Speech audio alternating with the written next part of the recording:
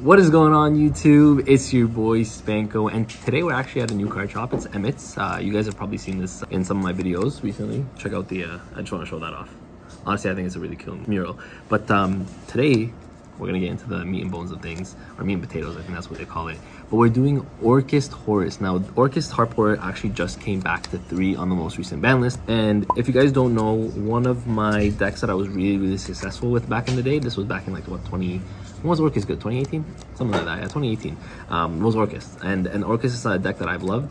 And I'm really excited because Harp Horror coming back to 3 makes the deck super consistent. And with the Horus package specifically in today's day and age, this is a more modernized build, and it's a very powerful deck. So with that being said, let's get right into it, but make sure to like and subscribe. There's going to be a ton of post-ban list content coming soon. All right, so let's get right into it. First things first, we're playing 3 Orcust Harp Horror. Of course, it is now back at 3. This is the main card of your deck.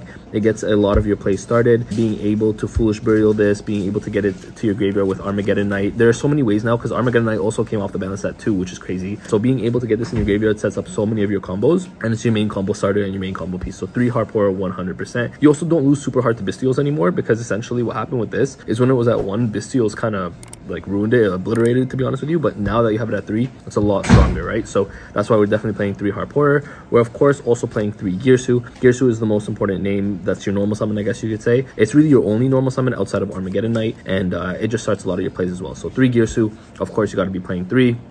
Then for the rest of the package, we're playing 2 Skeleton, playing 2 Nightmare, and 1 World 1. So this actually used to be a 3 of when this was at 1, but now that this is back at 3, I actually just like playing the 2 Nightmare. This is a card that you can of course recur in different ways, and you don't need to be playing 3 anymore, honestly. Just with this back at 3, this at 2 is perfectly fine. You don't want to be really breaking on these. Honestly, if you're going to open a name, the name that you want to open is Girsu. The second name you want to open is probably Harp Horror. Outside of these 2, you ideally don't want to draw these as much. You want to get to them through your combo, right? So that's why we're really cutting down on the names. With Harp Horror back at 3, this is all you're going to need. There is even an argument to play 1 of this. I just like playing 2 because I don't want to just lose the 1 and then you're kind of playing a losing battle, right? An uphill battle.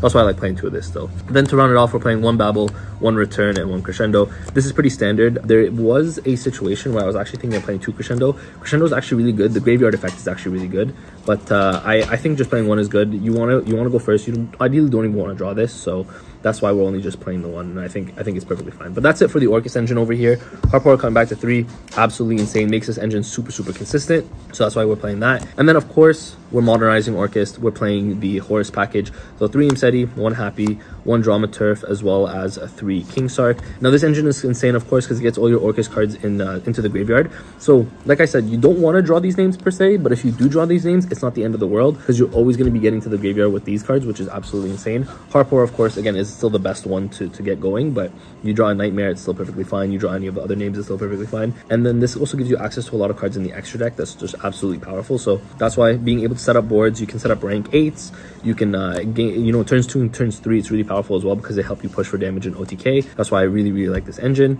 And then lastly, I guess for another quote-unquote engine, 2 Armageddon Knight, 1 Foolish Burial. The reason we're playing these, of course, Armageddon Knight now back at 2 is absolutely insane. Gives you another normal summon in the deck that's not just Girsu, and it sets up a lot of your plays, because just Armageddon Knight means you can Foolish this, and then you can get a lot of your combo started off just with this card, right? So that's why Armageddon Knight coming back to 2, absolutely insane buff for this deck. And then Foolish Burial, of course, is just your 3rd Armageddon Knight, getting your Harp Horror to the graveyard. But honestly, even if it's not Harp Horror, it could be any other of the Orcust names, of course, which is really good. So that's it for the quote-unquote engines. And then of course we're playing all the power cards, right? So Called by the Grave, really good. I think in today's format, just against any hand traps is always going to be good.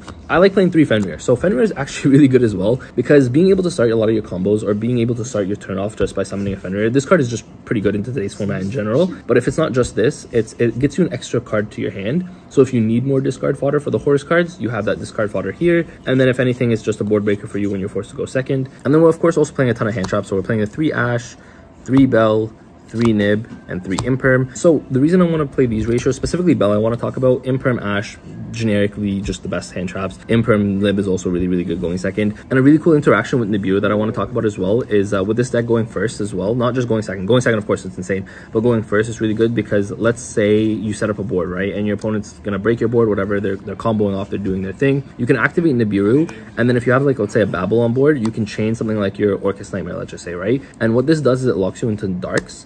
And so what ends up happening is this is going to attempt to resolve as much as possible. So it's still going to tribute the entire board. It's going to break your opponent's board, but then you don't actually have to summon a token to their side of the field, or you summon the Nibiru on your side of the field either. So essentially you're just nuking the whole board with this combo. So it's not really a combo, I would say. It's more of just a cool interaction. But then Bell is really important as well because I am scared of Vicios. We're scared of anything that kind of hits the back row. And then Fire is still the best deck, let's be honest. I think I said back row, I meant Graveyard. But yeah, Fire is still the best deck, and Bell's really good into the Fire matchup as well. This could be Droll, it could be Veiler, but I think specifically in this deck, Bell just makes a lot of sense. So that's it for our hand traps, and that's it for the main deck. I think it's 41 in the main deck. Honestly, you can maybe cut it to 40. Cut this, and you just play 40 on the dot. But I think 41 is perfectly fine, especially with all the surge power and all the consistency with this deck, right? Then moving on to the extra deck, honestly, pretty standard. 2 Dingirsu, 2 Galatea, 1 Longirsu. I guess these are standard ratios. There's not really much to explain.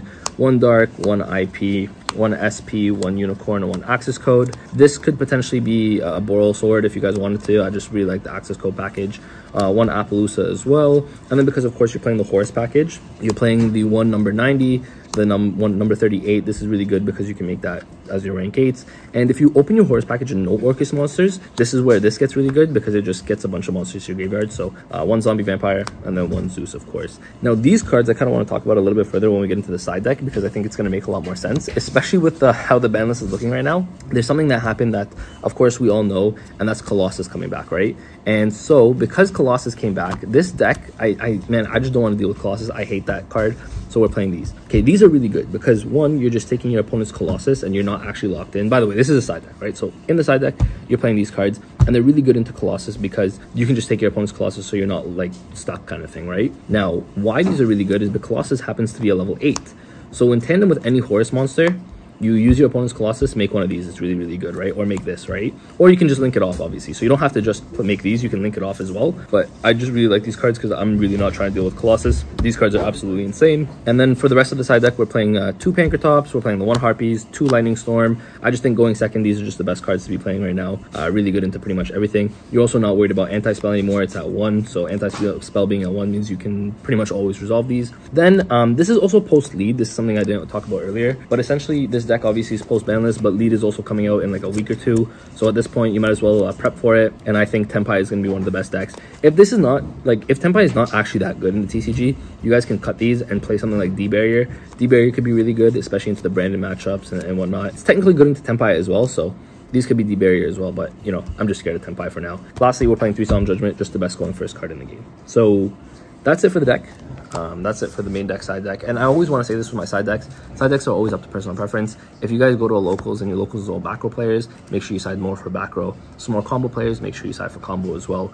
But yeah, that's Orcust, man. I think Orcust is going to be a really fun deck in today's format. I don't know if it's...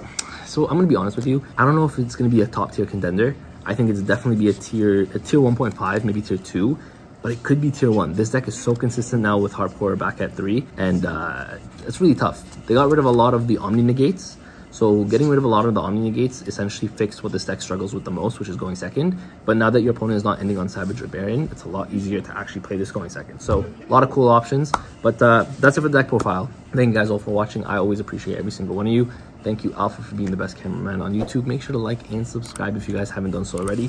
Tons of post-ban list content come. Actually, I want to show you guys what the next video is. I'll just might as well show it to you guys now. Yeah, this deck's insane. Striker's insane. So make sure you guys subscribe to stay tuned in for that. Thank you guys all for watching. And with that, Spanko signing out. Peace.